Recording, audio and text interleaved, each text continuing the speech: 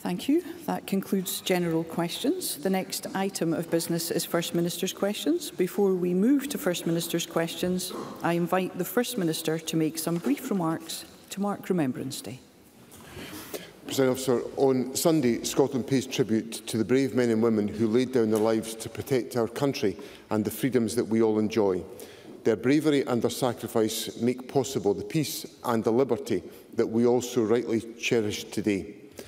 We remember them in our hearts and we commit ourselves to work for the peaceful and democratic way of life for which they made the ultimate sacrifice.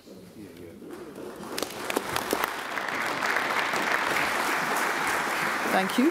I now call on Russell Finlay. Thank you, Presiding Officer. This week we solemnly remember all of those who made the ultimate sacrifice on behalf of our country and in protection of our values. Those who fought in the First World War are no longer with us, and those who witnessed the horrors of the Second World War become ever fewer. As conflict continues to claim innocent lives around the world, I and my party pay tribute to Britain's armed forces for keeping us safe. For all of the fallen and for all of those who continue to serve, we will remember them. Thank you. Thank you. I now call Anna Sarwar. Presiding Officer, this weekend we will mark Remembrance Sunday, the day when we remember all those who have made the ultimate sacrifice to protect our country and to face down tyranny. It is also a day when we recommit to the cause of peace across the world, a cause that has never been more important. And as we prepare for Remembrance Sunday, we must come together to remember the lives we have lost and commit to supporting our current serving men and women. At the going down of the sun and in the morning, we will remember them. Thank you. I now call Lorna Slater. Thank you to the Presiding Officer for giving us this time today to remember and be grateful.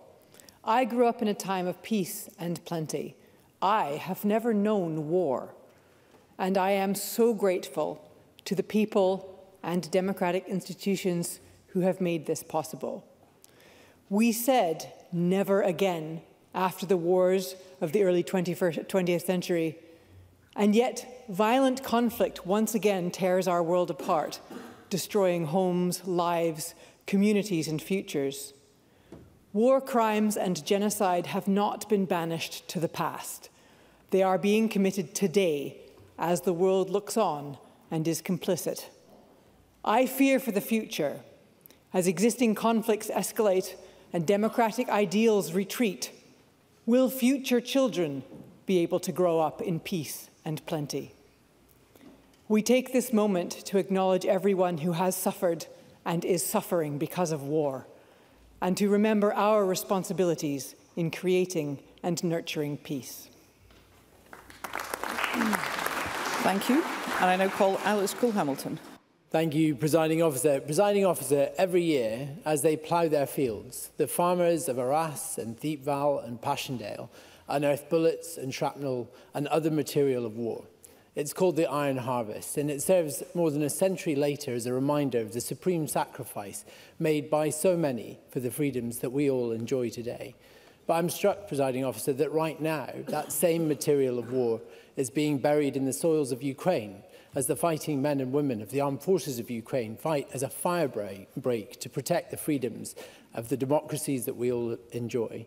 So, this Remembrance Sunday and every Remembrance Sunday, we will choose to remember those who have fallen in supreme service of this country and those who are falling still to protect the freedoms we all enjoy.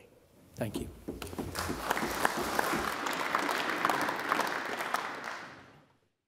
Thank you. We will move to First Minister's questions. And at question number 1, I call Russell Finlay. Thank you, Presiding Officer.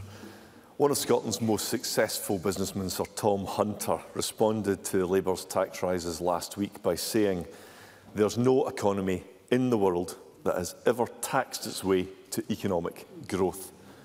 So does John Swinney know of any examples? First Minister. What I know is that we have to be prepared to invest in economic growth, and I've set out my firm view that investing in economic growth means investing in the infrastructure and the capacity of our country, and investing in the public services upon which a great deal of economic foundations are founded. I also understand the importance of creating and encouraging and stimulating private economic activity in our economy, which is why one of the 4 priorities of my government is the supporting and nurturing of economic growth. Russell Finlay.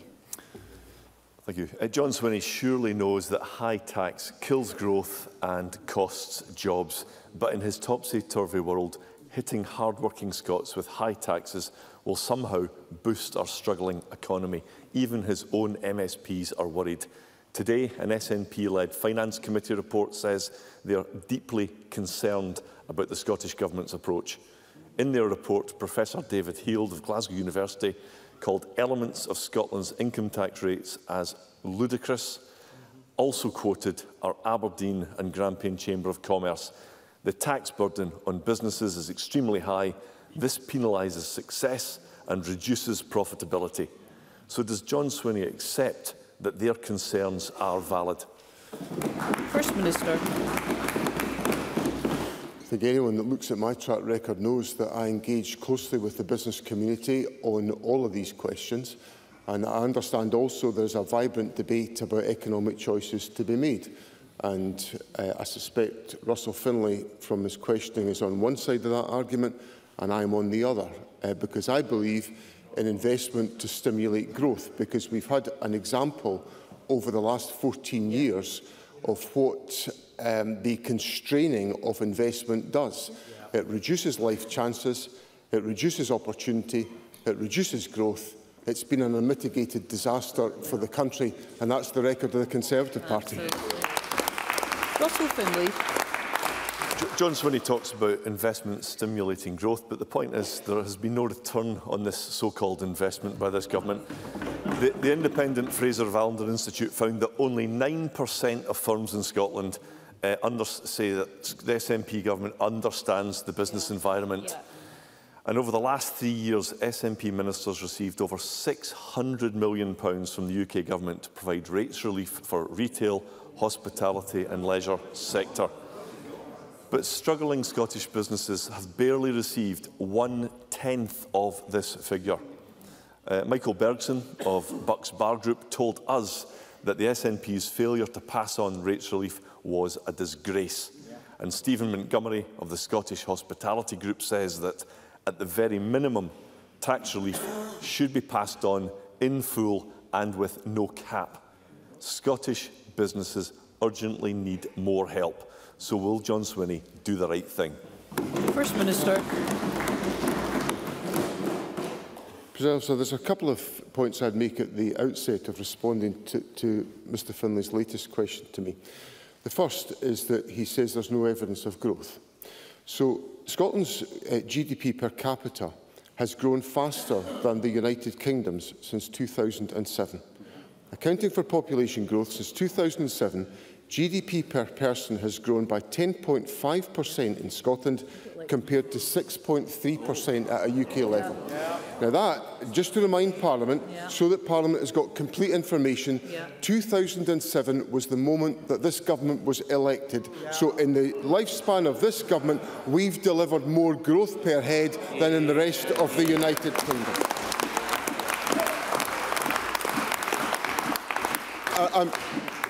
The second point, because we're on helpful clarifications here, Presiding Officer, if you may forgive me, most of the taxation that is imposed upon business is not determined by this Parliament.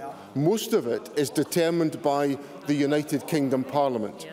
And on business rates, we have, of course, the most comprehensive small business scheme of business relief, which for the hospitality sector means, in our estimations, about 50% of the hospitality sector pays absolutely no business rates whatsoever in Scotland.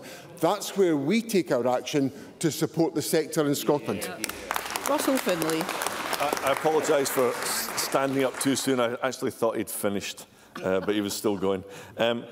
So when faced with the reality of what businesses are saying, John Swinney reaches for his big book of selective statistics, and everyone is pleading for the SNP to change direction. Business owners, hospitality groups, chambers of commerce, academics, the Scottish Parliament Finance Committee, even SNP backbenchers. Scotland's tax system needs to change. Higher taxes are stopping businesses from growing, preventing them from creating jobs, which would generate more money for public services. Scotland's businesses need more than rates relief. They need a game-changing tax cut. So in this year's budget, will John Swinney start to repair some of the damage inflicted by the SNP? First Minister. I've already put on the record the fact that this government's delivered more growth per head in Scotland than the United Kingdom has done. And then also in relation to the tax changes that this government has presided over, people like Mr Finlay told us that there would be an exodus of people from Scotland because of the tax situation. Of course, what we've seen is a net in-migration to Scotland over the period of those tax changes being in place.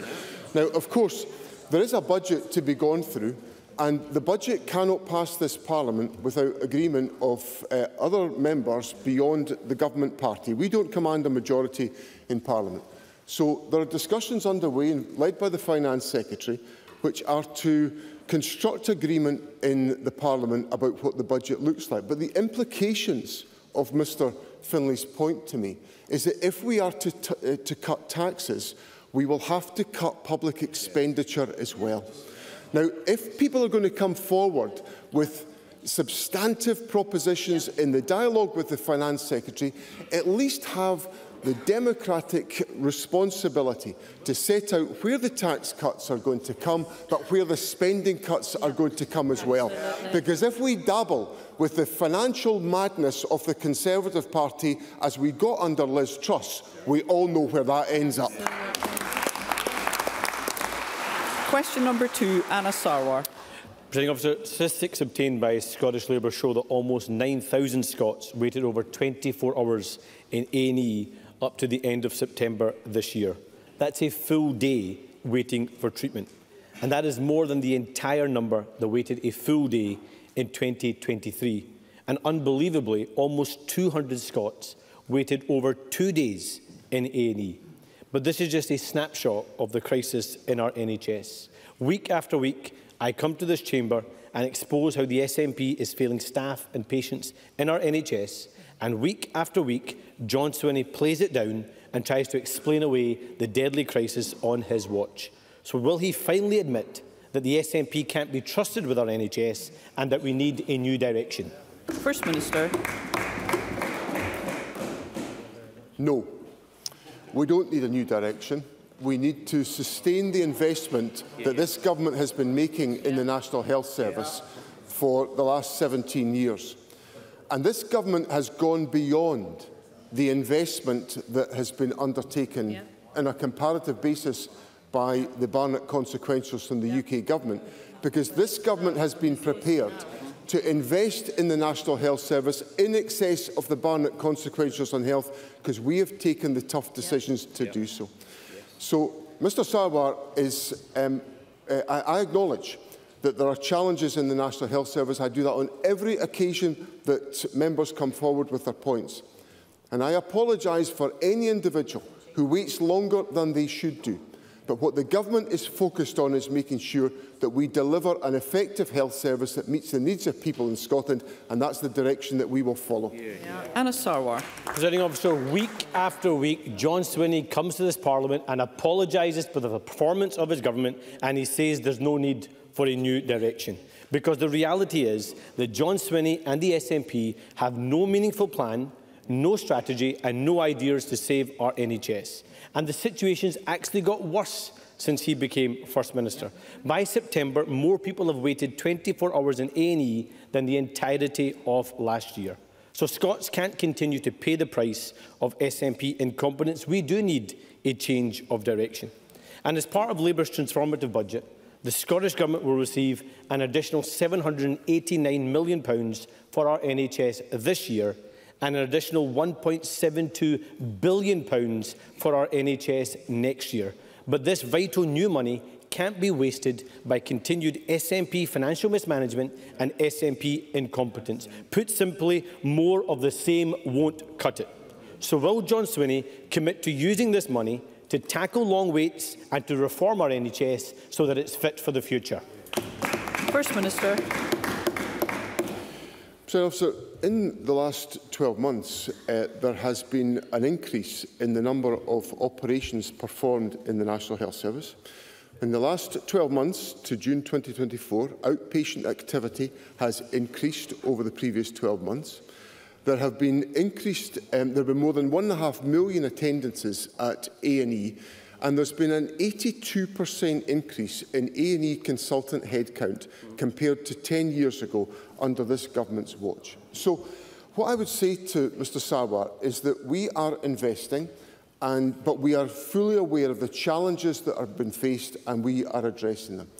Now, Mr Sarwar goes on to talk about the budget, and he knows from what I said last week that I welcome the investment that has been made in public expenditure as a consequence of the budget, and I give him the absolute assurance that that will be invested in strengthening and reforming and improving the National Health Service.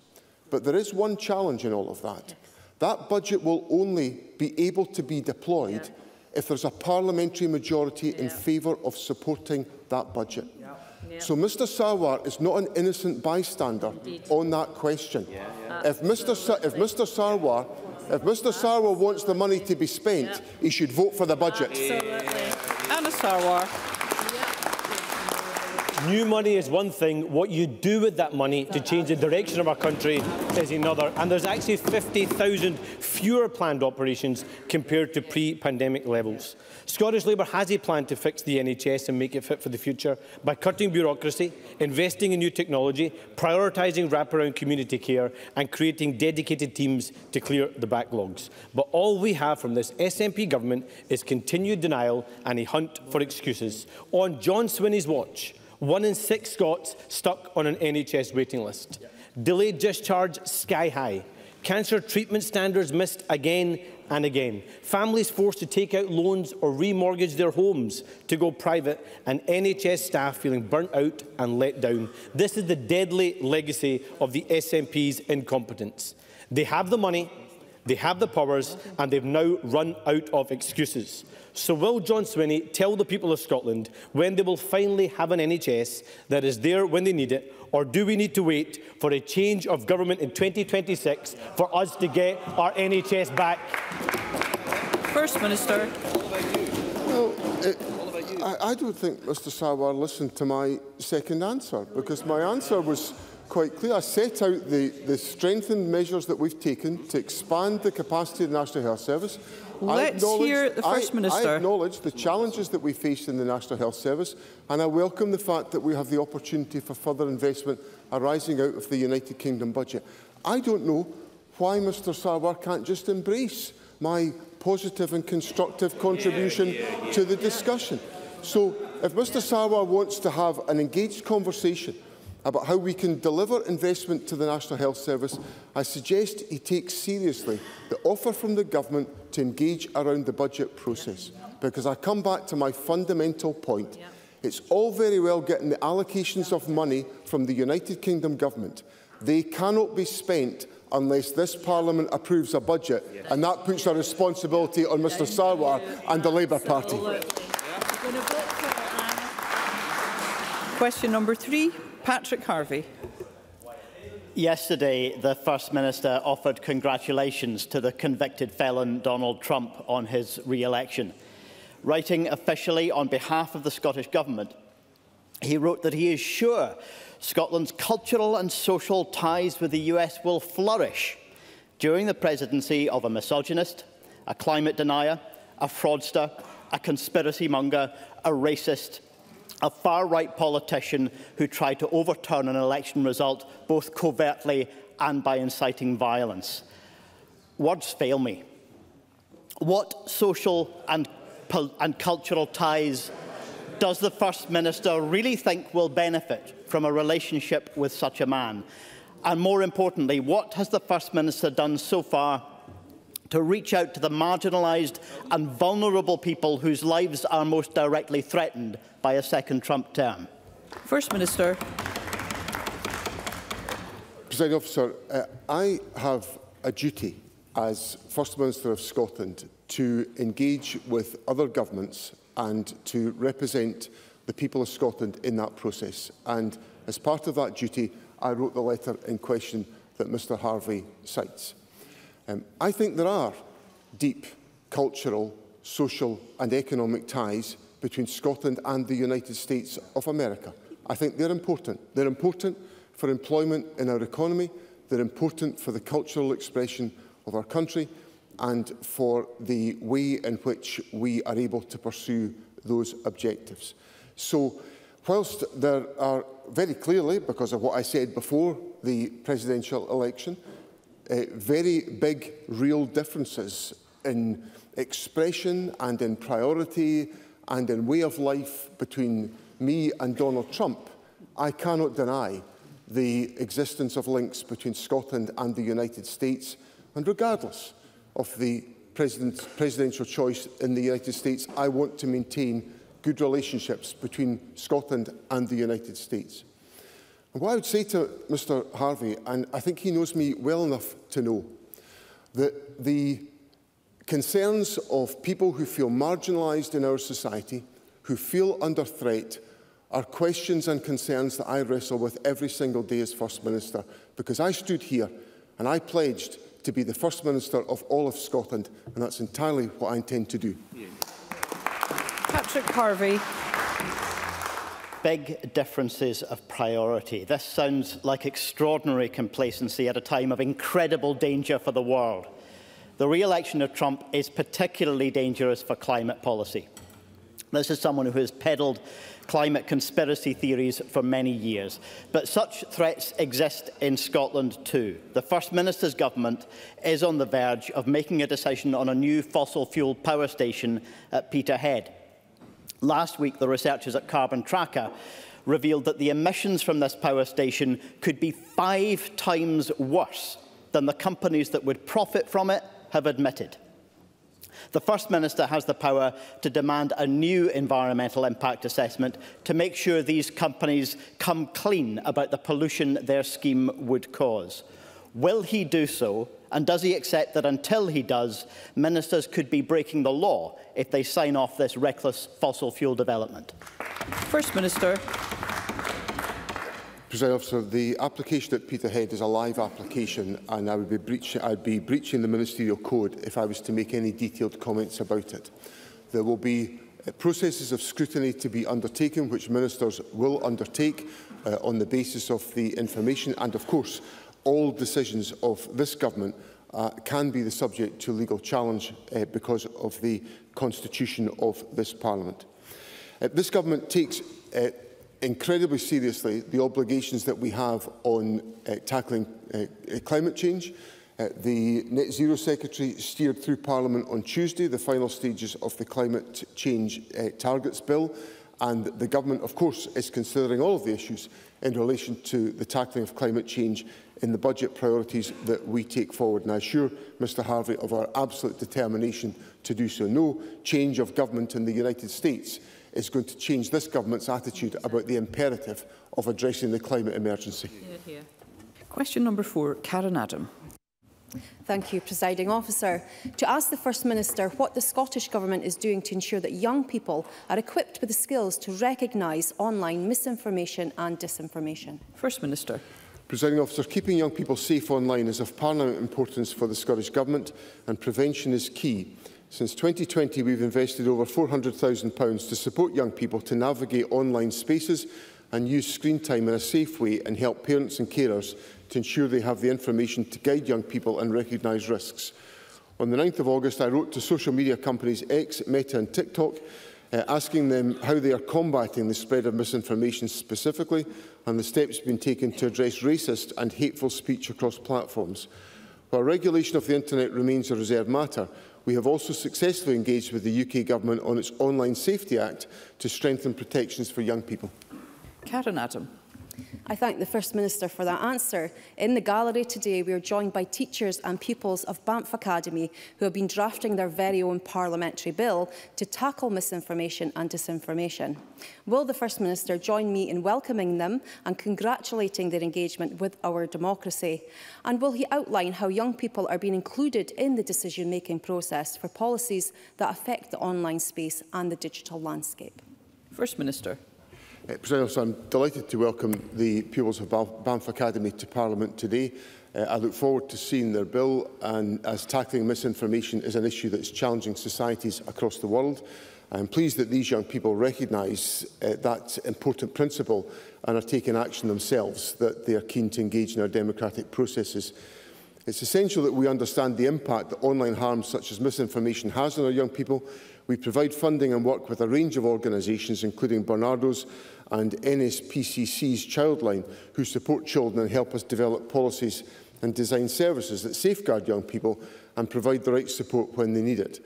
And we will continue to engage with the United Kingdom Government and Ofcom on the implementation of the Online Safety Act to help keep children and young people safe online.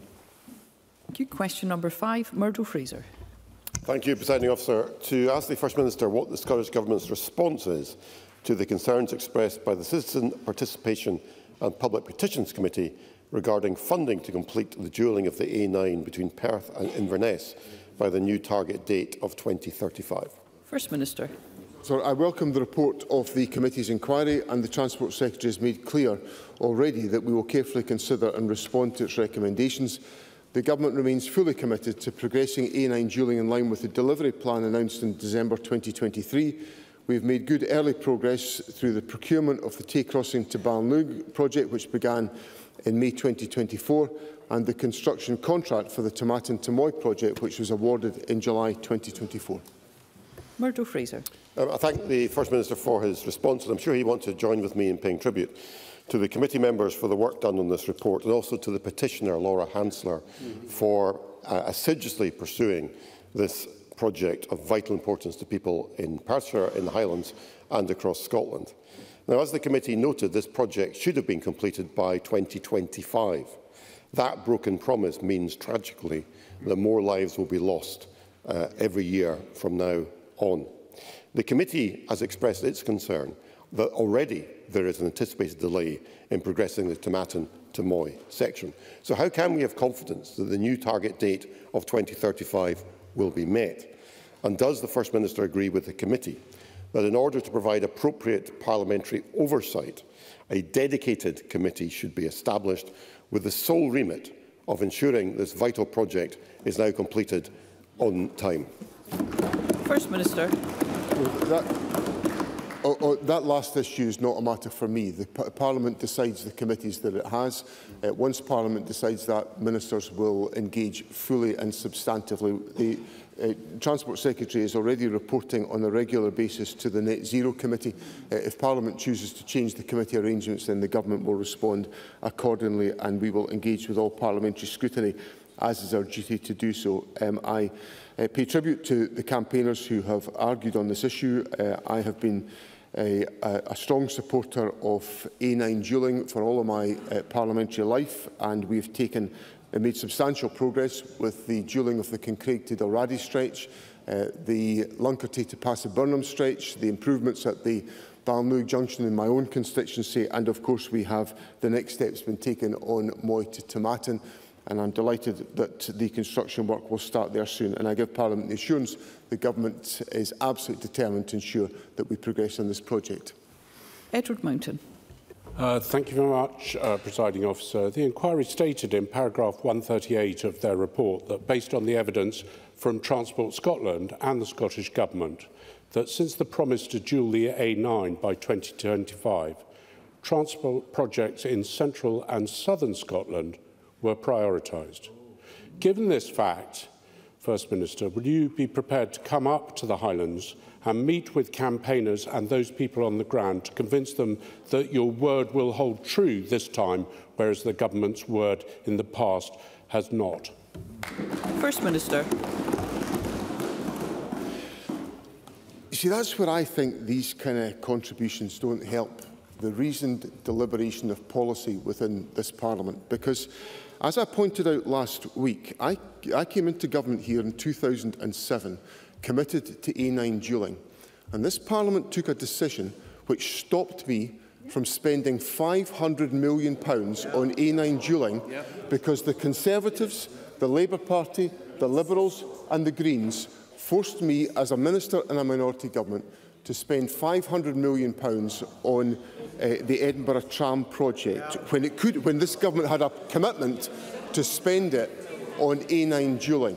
Let's hear the First Minister. In the subsequent period, and your colleagues are muttering 17 years ago. Well, if we'd been able to proceed with projects at that time, we would have had £500 million at our disposal to dual the A9, which would have helped.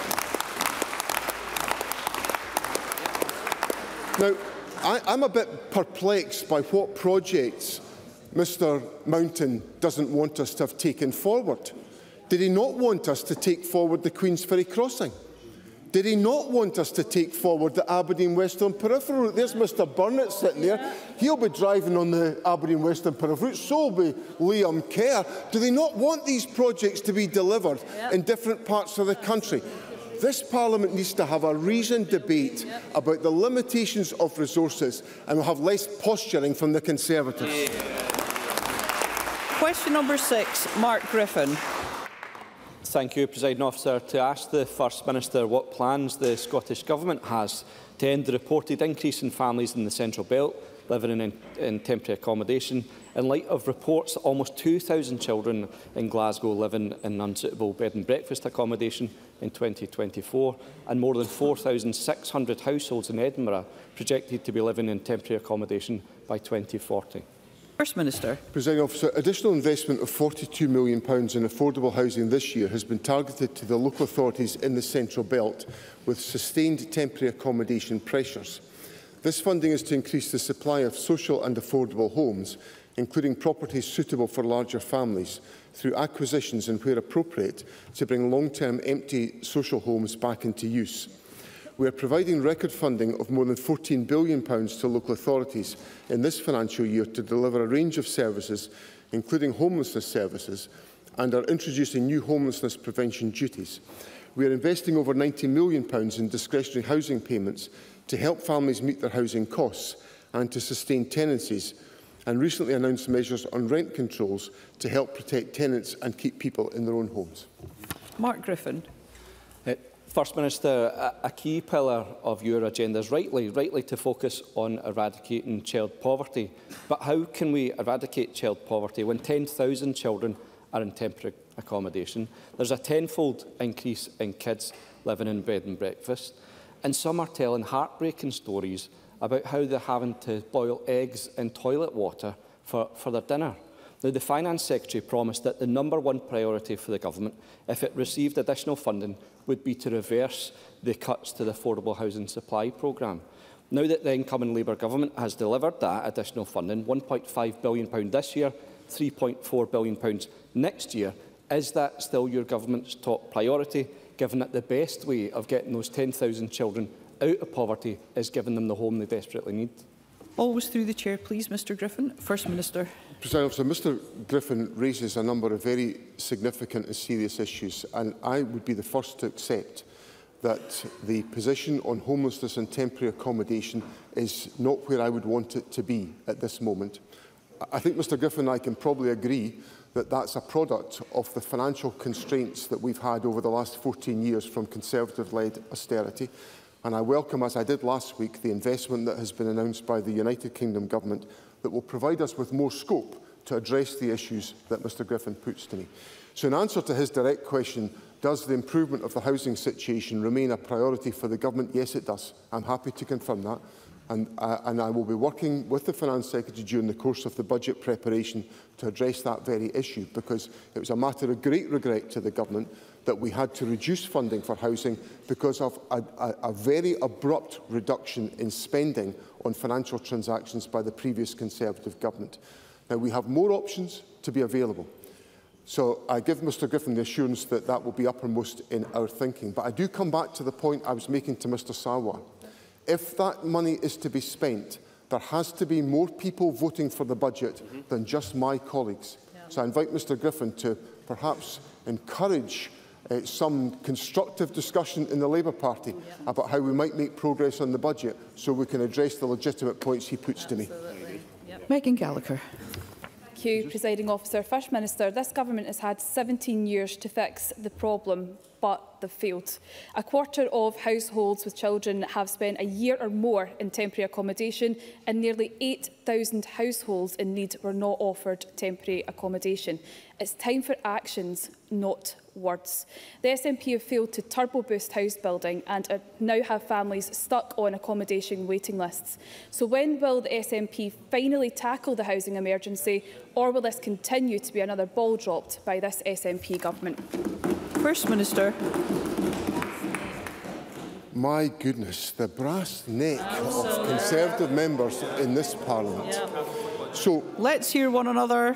For 14 of the last 17 years, this government has railed against the austerity that was inflicted upon us by Megan Gallagher's Conservative government. With all the damage that was done, and we're all agreed that it was a disastrous period of austerity. Now, even despite all that austerity, this government has built more affordable houses per head of population than in England and in Wales. Despite the austerity of the Conservative government, we have been investing in housing. Do we have a housing emergency? Yes, we do. Have we built more houses per head of population than the rest of the United Kingdom? Yes, we have. Will we now be glad to see the back of the Conservatives and the impediments they put in their way? Yes, we are. And we'll focus on delivering for the people of Scotland. Martin Whitfield. I'm very grateful, Presiding Officer, and I thank the First Minister for his response. But temporary accommodation, as he is aware, is not just a problem across the Central Belt. In South Scotland and East Lothian, 354 households are in temporary accommodation. 50 are with children in. So is temporary accommodation adequate housing under Article 27 of the UN Rights of the Child and our own UNCRC Incorporation Scotland Act? First Minister. That's a slightly more definitive question than I can answer in the Parliamentary Chamber today. But what I can say to Mr Whitfield is that there is good evidence of progress being made on tackling the issue of temporary accommodation by some of the action on voids, for example. So the City of Edinburgh Council has reduced the overall number of voids in their properties by 500. 500. They've reduced it down to 970. And I pay tribute to the City of Edinburgh Council for what they have done. And the government wants to work constructively with local authorities to try to ensure, in the short term, we make as much progress as we can on reducing the level of voids. So we'll be happy to discuss these issues with East Lothian Council or the Scottish Borders Council or the Fries and Galloway Council in Mr Whitfield's region. Because if we all use the resources and the flexibilities and the powers available to us, we can make an impact on these questions, as the City of Edinburgh Council has demonstrated, and improve the quality of life of families in our country.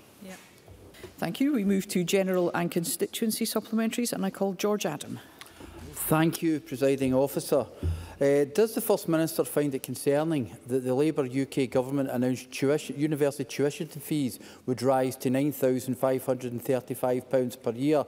Michael Mara has hinted that Labour would examine models to reintroduce some forms of charges in Scotland, and the Tory leader, Russell Finlay, has openly talked about ending tuition fees. Does the First Minister agree with me that education should always be based on the ability to learn rather than the ability to pay? First Minister.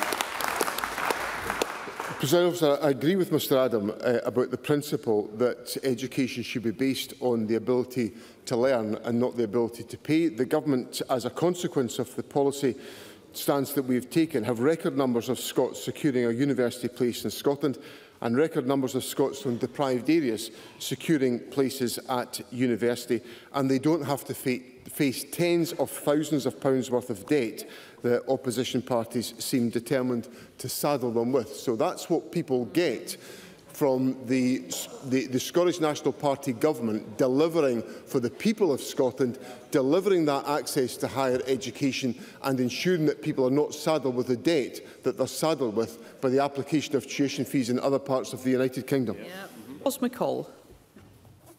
Thank you, Presiding Officer. My constituent, Vicky Torcher's son, Isaac, is a 7-year-old child who has a brain disorder and autism, which has left him with the development age of a 1-year-old. At school, Isaac was segregated. In doing so, Isaac became distressed, left alone for so long that he banged his head off a wall to the point of injury. Horrifyingly, this happened while he was being watched behind a closed door by members of staff. The door was kept closed on him when he tried to come out, and staff failed to report this to his parents. This is unacceptable. So what will the Scottish Government do to ensure that all schools in Scotland have specific training and resources to make sure that what happened to Isaac never happens again? First Minister. I'm very concerned by the details that Ros McCall puts to me. The whole question of support to young people with additional support needs in our schools is very clearly set out in guidance. And the circumstances that Ros McCall recounts to me should under no circumstances take place, given the guidance that is available to the school system. I have extensive experience of these issues from my years as Education Secretary, where I engaged with Beth Morrison and also with one of my own constituents who has done significant work in relation to raising awareness about the very issues that Ros McCall puts to me. And I cannot conceive of a circumstance in which any of the guidance would be justifiable in the detail that Ros McCall has put on the record today. I can assure her that the Education Secretary is actively engaged on this question in relation to the formulation of further guidance, and we are of course engaging on some of the questions that arise in this respect in the bill that's been brought forward by Daniel Johnson. Fulton McGregor. Thank you, Presiding Officer. During this parliamentary session, members from every party have acknowledged that with Scotland having a much higher prevalence of Huntington's disease than the global average, and there is a growing need for specialist Huntington's disease services provided to NHS patients throughout Scotland, especially, I should say, in North Lanarkshire, where there is a higher prevalence still. In light of this, and as Scottish Huntington's Association approaches its 35th anniversary family gathering in Dundee on the 9th of November, can I ask the First Minister if the Scottish Government will meet with representatives of the charity to discuss what the Government can do to assist it to deliver upon both this call for increased services and the charity's mission of achieving the best possible care and support for everyone impacted by Huntington's disease in Scotland? First Minister. President, can I thank Fulton McGregor for raising this important issue and recognise that Huntington's disease is a devastating condition. And I absolutely agree with Mr McGregor that all those affected should be able to access the best possible care and support. Through our neurological framework, we've been working hard to improve neurological services across Scotland. And I know that my officials previously met with the charity to better understand the needs of people with Huntington's disease.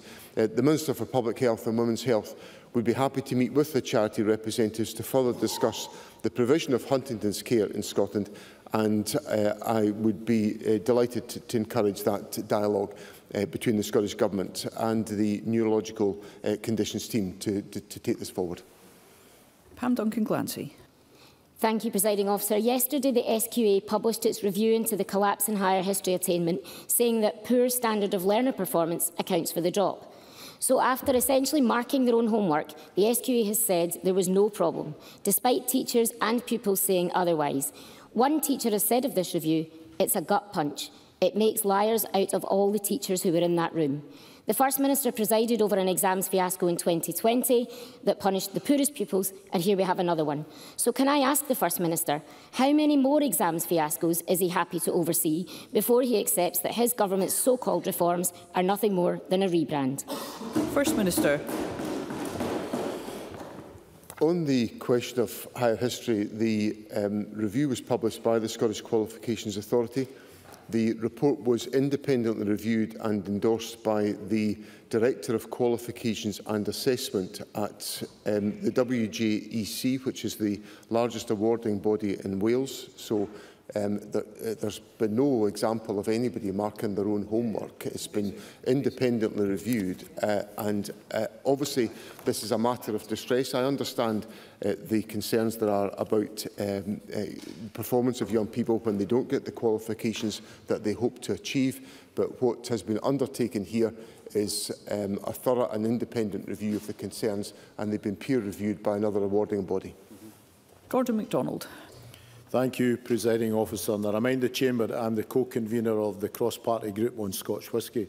First Minister, I am deeply concerned about the impact of Labour's budget on the whisky industry, a key sector of Scotland's economy. The Scotch Whisky Association has said that the Labour Chancellor's decision to further increase duty on Scotch whisky is a hammer blow, runs counter to the Prime Minister's commitment to back Scotch producers to the hilt, and increases the tax discrimination of Scotland's national drink. Does the First Minister share my and the industry's concerns about the impact of Labour's budget on the industry?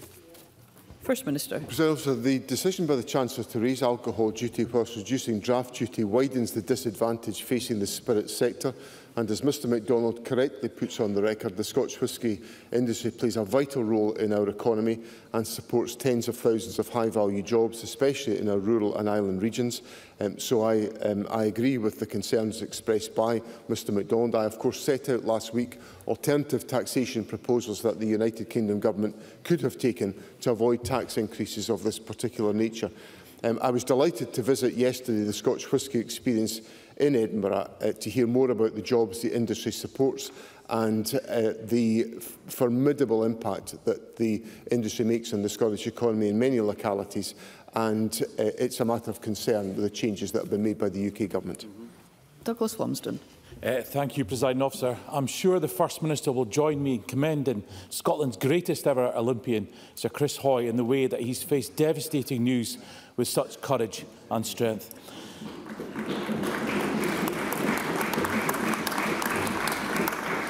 This week, Sir Chris has called for greater and earlier screening of prostate cancer. The UK Government have said that they will review the screening programme in England. So will the Scottish Government also conduct a review of PSA testing to try and detect more prostate cancers earlier and improve the outcomes for many men? First Minister. President, I'm very happy to associate myself with the remarks made by Douglas Lumsden. Sir Chris Hoy has demonstrated over his sporting career absolute courage, total courage and a dedication to what he is doing, and in facing up to what he's facing up to now, he's demonstrating courage and dedication to achieving all that he hopes to achieve, and I commend him unreservedly for all that he has done, and I wish him, I wish his wife well in her diagnosis, and I wish their family all good wishes at this challenging time. The policy point that Sir Chris Hoy makes about prostate screening is a very important point. We need to do all that we can. We must be constantly challenging whether or not the testing regime is adequate and appropriate. So the Government will take forward that priority that Mr Lumsden puts to me. And I'm grateful to Sir Chris Hoy for putting such impetus behind the requirement to do so. Audrey Nicholl. Thank you, Presiding Officer. The Labour UK Government decision to increase national insurance contributions could have a substantial financial impact on Scotland's public sector, potentially costing our public services hundreds of millions of pounds, and impact the third sector, costing as much as £75 million. It's vital the UK Government Let's hear the member. It's vital the UK Government provides clarity as a priority as to whether Scotland will receive additional funding to cover the cost of the tax rise. So can I ask the First Minister if he can provide any update regarding the Scottish Government's latest engagement with the UK Government in this regard? First Minister. The Finance Secretary has written to the Chancellor on this important issue because we need to have clarity for our own budgeting purposes about what compensatory effects will be allocated to the public funds to deal with the increased costs that will arise for employers, for the employer's national insurance contribution increase. That will apply to very clearly identifiable public service organisations, but there is also a question about whether it will apply to organisations that are not classified in the public sector but are providing public services. For example, care providers or third sector organisations, or further afield, universities and colleges into the bargain. So there is a very significant uncertainty that faces the budget as to whether that is going to be adequately and properly covered, and that will be the subject of detailed discussions between the Scottish Government and the United Kingdom Government as we proceed with the budget steps that we take forward.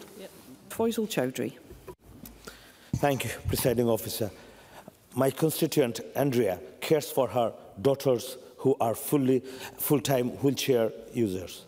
Her home is not large enough for wheelchairs or specialised bed recommended by her daughter's physio. She has applied for adapted housing, but despite her daughters living in pain, there are not enough suitable homes, so they are stuck on a waiting list. Will the First Minister look into my constituent's case, and does he recognise the severe shortage of social housing for disabled people means Andrea's case will be far from unique? First Minister.